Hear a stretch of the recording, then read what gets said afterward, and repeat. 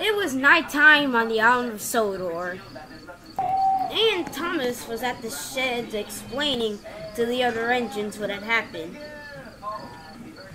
I know what I saw, Gordon.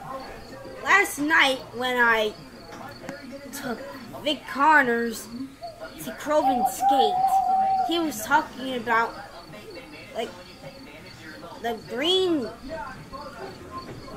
it was like green outside. I don't know how to explain it, but I'm sure something was happening. Plus, he even talked about some engine called Proteus. Thomas, why would I want to believe that?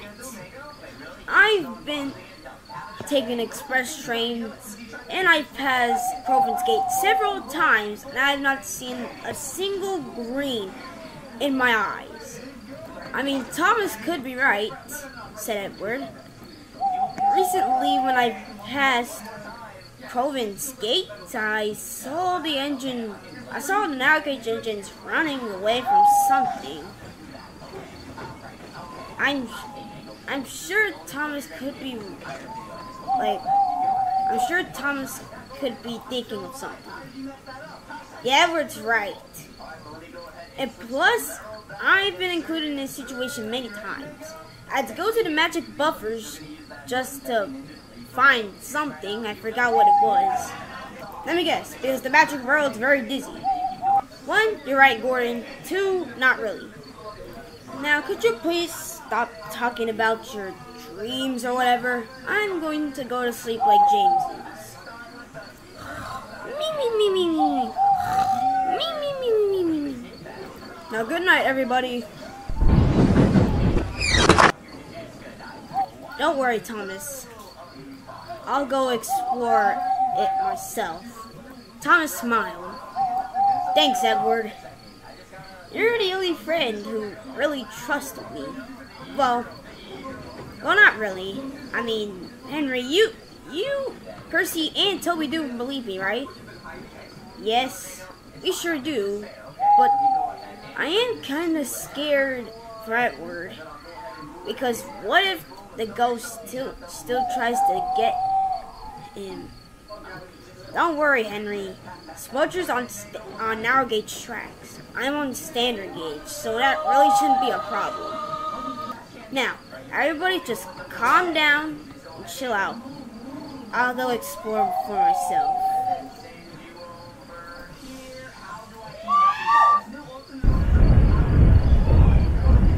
Meanwhile, when Edward got to Croven's Gate, he saw that no one was there. That's strange. Never thought Croven's Gate would be this empty before. Just then, Scarlowy came. Oh, hey Scarlowy. Edward, what are you doing here? It's too dangerous. Wait, what do you mean by dangerous? Oh, so you haven't heard. Heard about what? Said Edward. It's Smudger.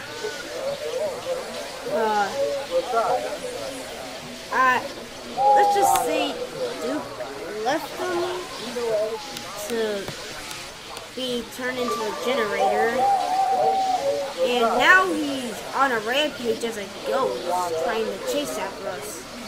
So Thomas actually wasn't kidding? Yes, I know. But then suddenly Renee is running down the tracks. Scarlowy! Ow! Ananias, what was that for? Sorry, Scarlowy. And, we gotta run. And why is that? Let's just say Smudger possessed freaking Peter Sam. Spills. Haha. Spills.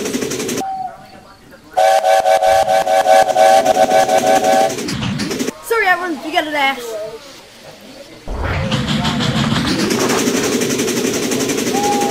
Then suddenly, Edward saw Peter Sam pass. Oh dear. Then suddenly, Smudger appeared. Oh, hello there, Edward. Smudger. Yes, it is me, Smudger. But you're lucky you're standing here, so I can't possess you. Why would you want to chase after an alligator? It's because of Dookie. Dookie left me to get turned into a generator. And now they're gonna pay! With that, Smudger puffed off.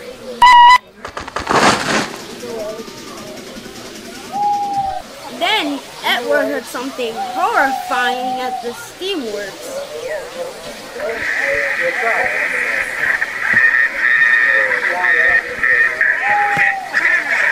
What was that? Said Edward, and Edward rushed off. Edward rushed into the steamworks to see what was going on. Edward was surprised. He saw Victor with Percy getting his buffers fixed, and then saw Rusty looking at Duncan. Duncan?